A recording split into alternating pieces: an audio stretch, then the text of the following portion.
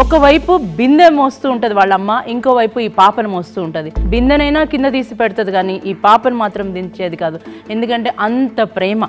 ఆకలిని భరించలేక day scholars వస్తారు కదా, వాళ్ళ బాక్సుల్లో దొంగతనం చేసి తినడం మొదలుపెట్టింది. ఐరన్ రాడ్ కాల్చి వాత పెడతారనమాట ఆ అమ్మాయికి. ఇక్కడ 10th క్లాస్లో ఉన్నప్పుడు ఆ అమ్మాయికి ఒక వార్త వినిపిస్తుంది, హాస్టల్లో ఉన్నప్పుడు మీ ఫాదర్ కూడా చనిపోయారని. ఆడపిల్లలం కదా, బతకడం చాలా కష్టం అనిపించింది. ఆ టైంలో సూసైడ్ చేసుకోవడానికి మార్గాలు వెతకడం మొదలుపెట్టింది. వస్తుంది, ఒక రోజు వస్తుంది, చరిత్ర సృష్టించే రోజు ఒక రోజు వస్తుంది, నా పేరు కూడా చరిత్రలో రాసే రోజు వస్తుంది. Life is by choice, not by chance.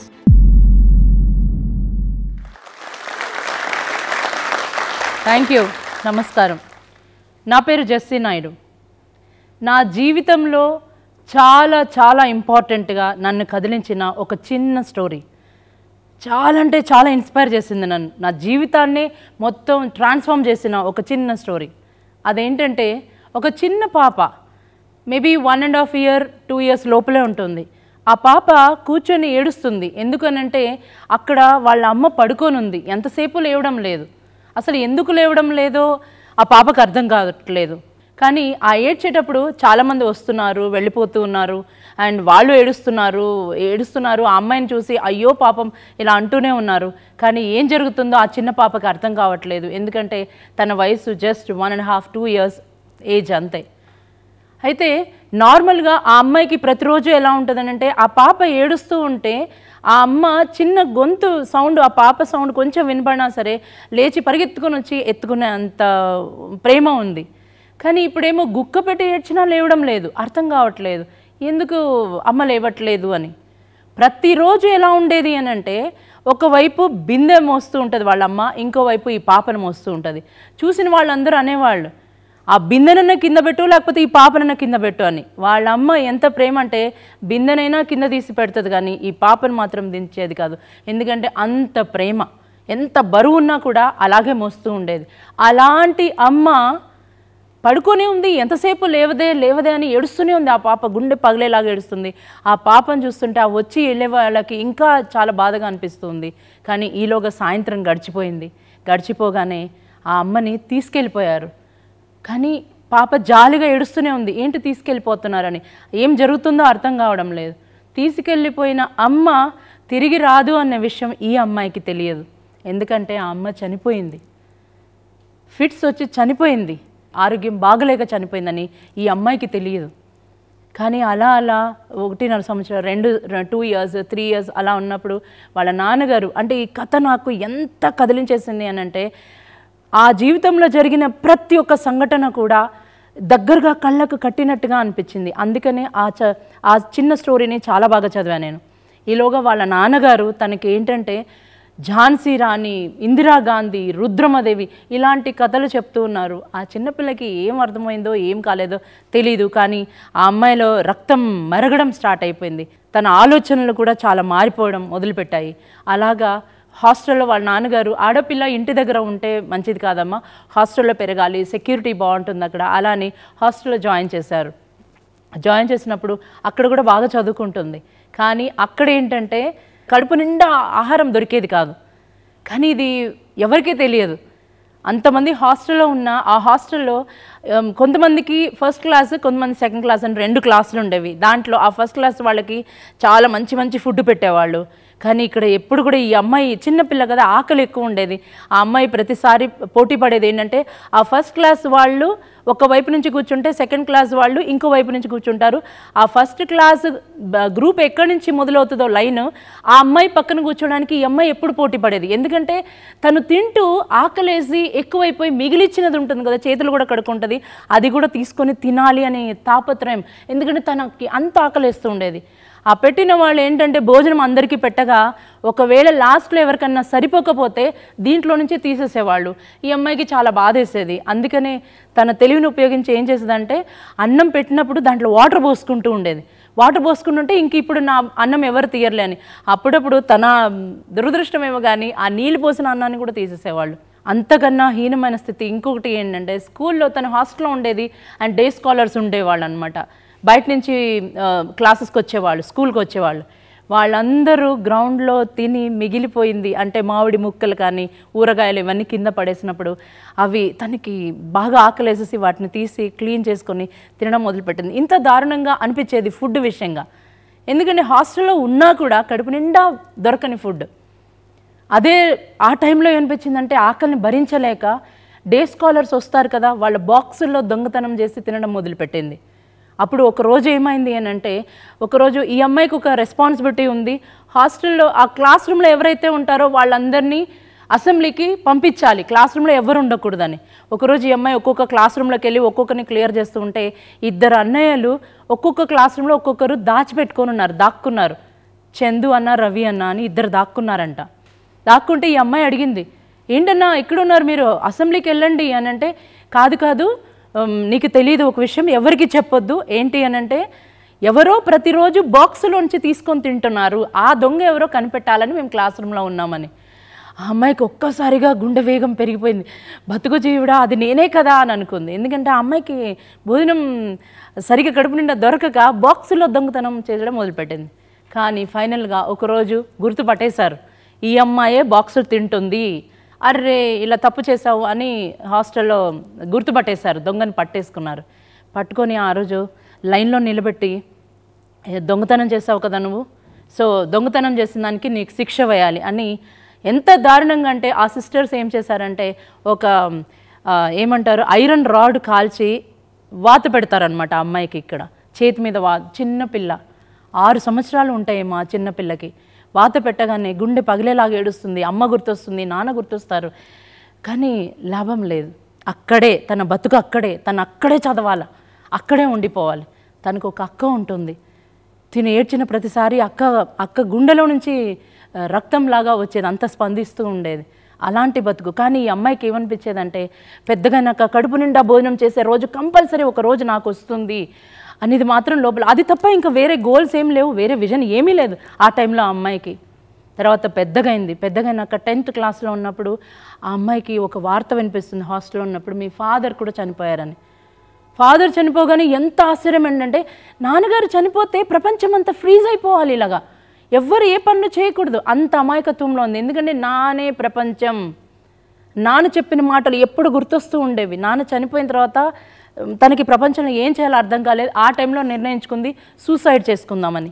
ఎందుకనంటే అమ్మ లేదు, నాన్న లేకపోతే ఇంకా మిగతా అందరూ ఉన్నా కూడా ఆడపిల్లలం కదా, బతకడం చాలా కష్టం అనిపించింది. ఆ టైంలో సూసైడ్ చేసుకోవడానికి మార్గాలు వెతకడం మొదలుపెట్టింది. కానీ కృష్ణా బ్యారేజ్ దగ్గరికి వెళ్ళి దూకుదాం అనుకుందంట, కానీ ఆ నీళ్ళని చూసి భయమేసింది. సో అలా కాలం గడిచిపోతున్నప్పుడు ఈ అమ్మాయికి ఒక మంచి దేవుడు ఇచ్చిన వరం ఏంటంటే, చాలా అందంగా పాడుతుందంట. ఎందుకంటే వాళ్ళ అమ్మ కూడా చాలా బాగా పాడేదంట. అందరూ అంటారు అక్కడ మీ అమ్మ చాలా బాగా పాడుతుంది, అందుకే నీకు మంచి వాయిస్ వచ్చిందని. సో ఇంటి దగ్గర వాళ్ళు కానీ హాస్టల్లో ఉన్న వాళ్ళు కానీ అందరూ తనతో ఒక్కొక్క పాట అడిగి పాడించుకుంటూ ఉంటే, ఆ పాట పాడే వెనక ఒక చిన్న ఆశ ఉండేది, ఏమైనా పెడతారేమో వాళ్ళు, ఏమైనా ఇస్తారేమో, చాక్లెట్ ఇస్తారేమో, ఏదైనా తినడానికి ఏమైనా ఇస్తారేమో అని. కానీ కొంతమంది ఇచ్చేవాళ్ళు, కొంతమంది ఇచ్చేవాళ్ళు కాదు, అలా జరిగిపోతుంది. కానీ నాన్న లేరు అనేది మాత్రం ఆ అమ్మాయిని చాలా, అంటే ఇంకా బతకాలి అనేది కూడా లేకుండా చేస్తూ ఉంటే చాలా దిగులుగా అట్లా ఉండేలాగా చేసింది. ఆ తర్వాత ఏమైందంటే, ఒకరోజు వాళ్ళ బ్రదర్ తనని ఒక మెడిటేషన్ క్లాస్కి నేను తీసుకెళ్తాను నిన్ను అని చెప్పి తీసుకెళ్తాడంట. తీసుకెళ్ళినప్పుడు అక్కడ ఈ వయసులో మెడిటేషన్ ఏంటి, చిన్నపిల్లలకి యోగా ఏంటి అలా అనిపించేదంట. అనిపించిన టైంలో నువ్వు ఇక్కడ ఉండాల్సిందే, ఇది నేర్చుకోవాల్సిందే అని వాళ్ళ బ్రదర్ స్ట్రిక్ట్గా చెప్పినప్పుడు అక్కడికి వెళ్తే, అంతకు ముందు వరకు ఏం జరిగేదంటే, అమ్మా నాన్న లేకపోతే మనం నవ్వకూడదు. ఎందుకంటే కొంచెం నవ్వినా ఇంటి దగ్గర వాళ్ళు చూడు అమ్మా నాన్న ఎవరు లేరు, కానీ మొహమే చూడు ఎప్పుడు నవ్వుతూనే ఉంటుంది. చిన్నపిల్లలు నాకు నవ్వకుండా ఎలా ఉంటారు? కానీ ప్రతిసారి పొడుస్తూ ఉండేవాళ్ళు, నీకు అమ్మా నాన్న లేదు, సైలెంట్, నవ్వకూడదు, ఎక్కడ ముందుకెళ్ళి ఏదైనా పనులు చేయకూడదు. అట్లని ఏడుస్తూ ఉంటే, ఎప్పుడు ఏడుస్తూనే ఉంటావేంటి ఇలా అంటే, ఏది చేసినా దానికి ఒక పొడుపులాగా ఉండేది, పొడుస్తున్నట్టుగా ఉండేది. అందరూ అలా అంటూ ఉంటే అమ్మాయికి చాలా బాధేసింది. కానీ ఎవరిని చూసినా భయం, అన్నం ఎవరింట్లో అన్న భోజనం చేయాలన్న భయం. ఎందుకంటే బాగా నిండుగా ఉండే అమ్మాయికి భోజనం పెట్టి భోజనం చేసేటప్పుడు కూడా మాట్లాడుతున్నాను, చూడు ఎలా తింటుందో అని. అలాంటిది కానీ జనాల మీద కోపం రాలేదంట ఈ అమ్మాయికి. ఎవరైతే తనని టీజ్ చేస్తున్నారో, అవమానపరుస్తున్నారో వాళ్ళ మీద కోపం రాలేదంట. తను ఇన్నర్గా బిల్డ్ చేసుకోవడం మొదలుపెట్టింది. ప్రపంచానికి సమాధానం చెప్పే రోజు ఒక రోజు వచ్చే తీరుతుంది అనే ధైర్యంతో ఆ అమ్మాయి తన జీవితాన్ని కొనసాగిస్తున్న టైంలో తనకి అంటే అందరూ అనేవాళ్ళంట తనని, నీకు ఏమవుతావు పెద్దగైనాక అంటే, నేను డాక్టర్ అవుతా, యాక్టర్ అవుతా ఇలా చెప్తే, ముందు చదువు, తర్వాత ఒక సర్టన్ ఏజ్కి వచ్చాక ఆడపిల్లలకి కొన్ని కలలు కనడం అనేది చాలా సహజం అయిపోతూ ఉంటుంది. ఏంటి అంటే మ్యారేజ్ విషయంగా అప్పుడే అంటే ఇట్లా ఉండాలి, ఇంత హైట్ ఉండాలి, ముట్టుకుంటే మాసిపోవాలి, ఈ అమ్మాయిని అందరు పొడుస్తుండాలి, ఎలాంటి వాడంటే ఇష్టం నీకు, ఎలాంటి హస్బెండ్ అంటే ఇష్టం, ఇలా చెప్పినప్పుడు ఇలాంటివన్నీ చెప్తే నీ వెనక ప్రాపర్టీస్ లేవు, నీకు ఎవరూ లేరు, కలలు మా ఆశలకు మాత్రం హద్దులేం లేవని అంటే, నేను కలలు కూడా కనలేదా, కలలు కనడానికి కూడా నాకు అర్హత లేదా అని మనసులో చాలా బాధపడుతూ ఉండేదండి ప్రతి క్షణం ఇలాగే. కానీ ఆ లోపలున్న డిజైర్ మాత్రం మానలేదు, ఆ ధైర్యము ముందుకు తీసుకెళ్ళింది. అప్పుడప్పుడు తనకి ఆ మెడిటేషన్లో వాళ్ళ నాన్న మాటలు గుర్తొస్తూ ఉండేవాడు. ఏంటి అంటే, నువ్వు ఎక్కడ పుట్టావు, ఎవరు నీ తల్లిదండ్రులు, ఇదంతా కూడా ఇంపార్టెంటే, కానీ దానికన్నా చాలా ఇంపార్టెంట్ ఏంటంటే చరిత్రలో నీకంటూ 4 పేజీలు నువ్వు క్రియేట్ చేసుకుంటున్నావా లేదా అని, అది మాత్రమే గుర్తుంటూ ఉండేది. అందుకని ఈ చిన్న చిన్నవి అంటే అందరూ ఏదేదో అనడము, ఏదేదో మాటలతో బాధించడము ఇవన్నీ ఉన్నాయి కదా, వాటన్నిటిని మడిచి చక్కగా గిఫ్ట్ ర్యాప్ లాగా చేసి పక్కన పెట్టేదంట. ఆ తర్వాత తనలో ఒక్కొక్కరు అన్న మాటలు గుర్తుంటాయి కదా, ఇంటి దగ్గర అన్న వాళ్ళ మాటలు కానీ, బంధువుల మాటలు కానీ, ఫ్రెండ్స్ మాటలు కానీ, నీకేమీ రాదు, నీకు ఏమీ చేత కదా, ఆల్రెడీ చాలా కోట్ల ఆస్తులు ఉన్న వాళ్ళే అంతంత జీవితాలని బాగా చేసుకోలేకపోతున్నారు, అలాంటిది నీకు ఎవరూ లేరు, ఏమీ లేదు, ఎలా అవుతుంది అదని. కానీ ఆ మాటలు ఆ అమ్మాయికి నిజంగా ధైర్యాన్ని ఇవ్వడం మొదలుపెట్టాయి. వస్తుంది, ఒక రోజు వస్తుంది, చరిత్ర సృష్టించే రోజు ఒక రోజు వస్తుంది, నా పేరు కూడా చరిత్రలో రాసే రోజు వస్తుంది, ఎందుకంటే నాన్న చాలా ధైర్యాన్ని ఇచ్చాడు నాకని. ఆ టైంలో తనకి నాన్నగారు చెప్పిన కొన్ని మాటలు గుర్తొచ్చాయంట. ఏంటి అంటే, నాన్నగారు ఎప్పుడు ఏంటి నాన్న హాస్టల్లో అని అడిగితే, ఇందిరాగాంధీకి చాలా ఆస్తులు ఉన్నాయి, కానీ ఇందిరాగాంధీ కూడా హాస్టల్లోనే చదివింది. తన పరిస్థితి ఎలా అయింది అని అంటే, ఇందిరాగాంధీ ఓకే అయితే హెయిర్ కట్ కూడా ఇందిరాగాంధీ లాగా బాయ్ కట్ చేసుకోవాలి. ఇందిరాగాంధీ ఎప్పుడు పొమోగ్రేనేట్ జ్యూస్ తాగేదట. సో ఈ అమ్మాయి కూడా ఏం చేస్తుంటే, కాలేజ్ టైంలో రోజు ఒక పొమోగ్రేనేట్ జ్యూస్ తాగడం మొదలుపెట్టింది. అంటే ఫ్రెండ్ సర్కిల్లో ఉన్నప్పుడు తన మాటలు అందరూ అప్రిషియేట్ చేస్తూ ఉండేవాళ్ళంట తనని. ఏంటంటే, అరే నీ మాటలు చాలా డిఫరెంట్గా ఉన్నాయి, హార్ట్కి టచింగ్ లాగా అనిపిస్తున్నాయి, ఇట్లా అనగానే తనలో ఒక ధైర్యం వచ్చింది, ఎలా బతకాలి, ఎట్లా ఉండాలి. కానీ తన గోల్ మాత్రం గుర్తుపెట్టుకుంది ఏంటంటే, చరిత్రలో మనకంటూ 4 పేజీలు ఉండాలా. నాన్నగారు చెప్పిన మాటలే, తనకి నాన్నగారు దగ్గర లేకపోయినా తను ఉన్నట్టుగా ఫీల్ అయ్యేలాంటి మాటలు తనకి ఉత్సాహాన్ని ఇస్తూ ఉండేదంట. సో ఆ అమ్మాయి తను ఏదైతే కలలు కనిందో అలాంటి అబ్బాయిని పెళ్లి చేసుకొని ఆ దారిలో నడుస్తుంటే ప్రతి ఒక్కరు నోరు తెరిచి చూస్తుంటే తనకి చాలా సంతోషం వేసింది. ఎవరైతే బాధ పెట్టారో, ఎవరైతే నువ్వు దేనికి పనికిరావో, అసలు నువ్వు అమ్మాయి అంటే ఇంక దేనికి పనికిరాదు అని వేలెత్తి చూపించారో, వాళ్ళకి చరిత్ర సృష్టించి ఒకరోజు ఆ అమ్మాయి ఎలాంటి సమాధానం చెప్పింది అని అంటే, మామూలుగా సమాధానం చెప్పాలంటే ఒక్కొక్కరికి ఎదిరించే సమాధానం చెప్పాలి, కానీ ఈ అమ్మాయి అలాంటిది కాదు, డిఫరెంట్గా అనిపించేదంట ఆ అమ్మాయికి. అందుకని ఎలాంటి సమాధానం చెప్పిందంటే, వసుంధర పేపర్ ఒక న్యూస్ పేపర్లో ఫుల్ పేజ్ తన గురించి ఆర్టికల్ వచ్చేలాగా జనానికి సమాధానం చెప్పిందంట. చాలా హ్యాపీగా అనిపించింది ఆ రోజు. సో ఆ చిన్న పాప, అక్కడి నుంచి బర్నింగ్ డిజైర్ మొదలైన ఆ చిన్న పాప జీవితాన్ని మార్చుకోవాలి, చరిత్ర సృష్టించాలి అనుకున్న ఆ చిన్న పాపే మీ ఎదురుగా ఉంది ఈరోజు, ఈ జెస్సీ నాయుడు. బికాస్ ప్రపంచంలో ఎంతమంది ఉన్నా, ఎంతమంది బంధువులు ఉన్నా, ఎంతమంది ఫ్రెండ్స్ ఉన్నా, కానీ అందరూ మంచి వాళ్ళు అయి ఉండాల్సిన అవసరం లేదు. మానసికంగా భావదరిద్రం ఉండకూడదు అనేది మాత్రం నా మనసులో బాగా అనిపించింది. అప్పటి నుండి నేను ఎలా ఉండాలనుకుంటున్నానో అలా ఆల్రెడీ ఉన్నాను అని చూడడం మొదలుపెట్టాను. ఎందుకంటే నన్ను బాగా కదిలించిన పుస్తకం ఒకటి, ద సీక్రెట్ అనే బుక్, రౌండా బై అనే ఆథర్. ఆ పుస్తకం ఎంత బాగా చదివేదానంటే, నాకు బుక్స్ చదవడం చాలా ఇష్టం. ఎవరైనా గిఫ్ట్లు ఇస్తున్నప్పుడు కూడా బుక్సే ఎక్కువ మంది ఇస్తుంటారు. ఆ పుస్తకం నన్ను ఎంత కదిలించేసింది అని అంటే, ఎవరితో సంబంధం లేదు, నువ్వు ఏదైనా కావాలి, నీ జీవితంలో నువ్వు ఇది కావాలి అని అనుకుంటే నువ్వు అలా ఉండడం మొదలుపెట్టు, నీ నడవడికనే అలా ఉండడం మొదలుపెట్టు అన్నప్పుడు చాలా ఆశ్చర్యం వేసింది. అలా ఉండడం ప్రాక్టీస్ చేయడం మొదలుపెట్టాను. And life has become really special and it was really awesome. అక్కడ నుండి క్లాసులు చేయడం మొదలుపెట్టాను. ఒక సంస్థను పెట్టాలనుకున్నాను, 5 senses జాయ్ ఆఫ్ ప్రెగ్నెన్సీ అని పెట్టాను. ఎందుకు అని అంటే, నార్మల్గా ప్రెగ్నెంట్ అనగానే ప్రతి ఒక్కరు ఇబ్బందులు పడిపోతున్నారు. వామిటింగ్, ఓ మై గాడ్ నాకు ప్రెగ్నెన్సీ వద్దు, అసలు పిల్లనే కనొద్దు, ఇలాంటి నిర్ణయాలు మొదలవుతూ ఉన్నాయి. హాస్పిటల్లో వర్క్ చేయడం మొదలుపెట్టాను. డాక్టర్ జయంతి రెడ్డి గారు. తను నాకు she has given me wonderful platform. నేనేంటి అనేది తను తెలుసుకున్నారు. అండ్ తను కూడా మెడిటేషన్ చేస్తుంటారు కాబట్టి తను నాకు ఆ లెవెల్లో అర్థమయ్యారు. అండ్ నాకు తను ప్లాట్ఫామ్ ఇవ్వడం మొదలుపెట్టారు. అక్కడ నుంచి ఒక్కొక్క ప్రెగ్నెంట్ ఉమెన్ని సర్వీస్ చేయడం, వాళ్ళకి నార్మల్ డెలివరీస్కి హెల్ప్ చేయడం, ఇలా నేను స్టార్ట్ చేశాను. ఎలా అంటే ప్రెగ్నెంట్ ఉమెన్ని ఒక్కొక్కరిని గైడ్ చేస్తుంటే వాళ్ళ హస్బెండ్స్ ఆ గైడెన్స్ విని ఎప్పుడు అనేవాళ్ళు, మేడం నెక్స్ట్ జన్మలో నేను అమ్మాయిగా పుట్టి తప్పకుండా నేను ఈ ప్రెగ్నెన్సీని ఎక్స్పీరియన్స్ అవ్వాలి, మీరు అలా మాట్లాడుతుంటే నాకు ఇలా అనిపిస్తుంది అన్నారు. Then I felt I'm so అంటే వెరీ గుడ్, నేను బాగానే చెప్పాను అన్నట్టుగా అట్లా అనిపించింది. సో దెన్ ఎక్కడ చూసినా ఒక లైన్ నన్ను చాలా కదిలించేసింది. ఏంటి అని అంటే, ప్రపంచవ్యాప్తంగా ప్రతిరోజు 1400 మంది ప్రెగ్నెంట్ ఉమెన్ ప్రాణాలు కోల్పోతున్నారు ప్రమాదాలతో అని. అంటే ఏం చేయాలో, ప్రెగ్నెన్సీ వచ్చాక ఏం చేయాలో తెలియదు, ఏం తినాలో తెలియదు, ఎలా ఉండాలో తెలియదు. ఇవన్నీ కూడా జరిగేది అర్బన్ ఏరియాస్లోనే. సో ఆ టైంలో నాకు అనిపించింది ఒక ఫౌండేషన్ కూడా స్టార్ట్ చేద్దామని. కానీ ఈ ప్రయాణంలో నాకు ఇంకా ఎక్కడో ఇంకేదో కావాలి అని. ఎందుకంటే by profession I'm a life coach. జనాలు నన్ను అందరూ అనేవాళ్ళు, you are A inspirational life coach అనేవాళ్ళు. ఆ మాటకి చాలా సంతోషంగా అనిపిస్తూ ఉండేది. So at the same time pregnancy ఒకటే కాదు, నేను మోటివేషనల్ క్లాసెస్ కూడా మొదలు పెట్టాలి అని అనుకున్న టైంలో నాకు ఆ మోటివేషన్కి నన్ను ఇన్వైట్ చేయడం, అండ్ ప్రతి వారం అక్కడ ఒక 200 మంది పేరెంట్స్, యంగ్ పేరెంట్స్ ఉంటే నన్ను ఆ సంస్థ రామకృష్ణ మఠంలో నన్ను పిలవడము, స్పీచెస్ ఇవ్వమని అడగడము, it was really awesome and really awesome.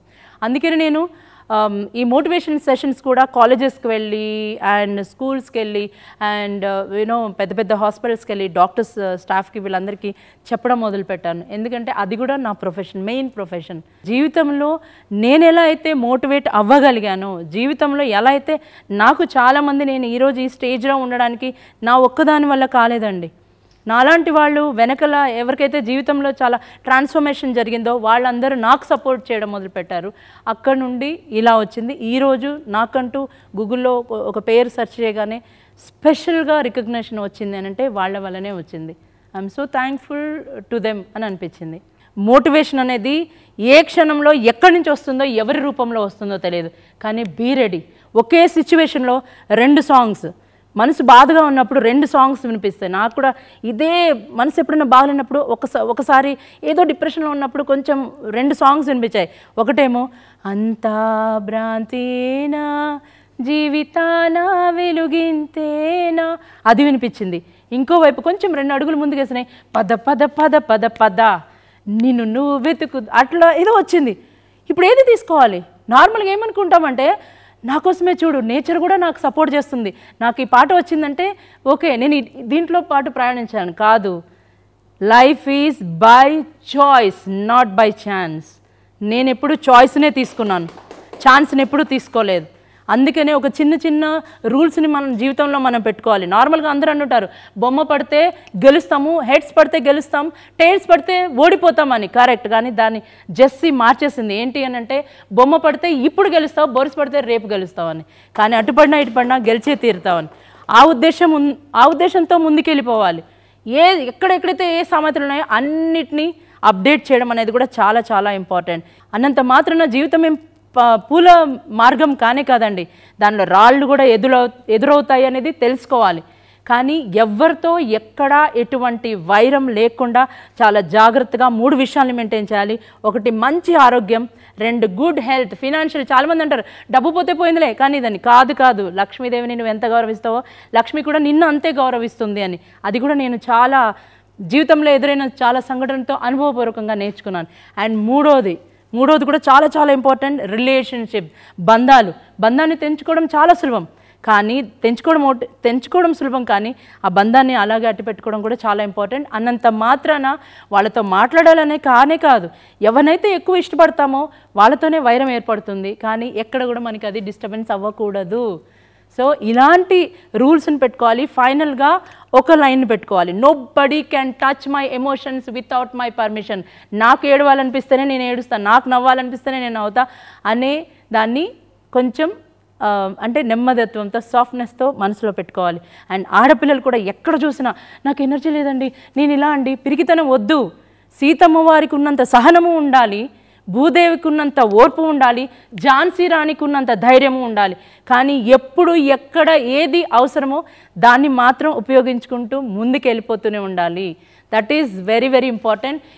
ఇలాంటి పాటిస్తున్నాం కాబట్టి ఈరోజు నేను ఈ స్టేజ్ మీద నిలబడి ప్రతి ఒక్కరికి చెప్పగలుగుతున్నాను. This is how the life will be. So thank you so much. And I'm really very happy to share all my experiences. Thank you so much. ఈ వీడియో కనుక మీకు నచ్చినట్లయితే లైక్ చేయండి, కామెంట్ చేయండి, షేర్ చేయండి. అండ్ జోష్ talks తెలుగుని subscribe చేయండి.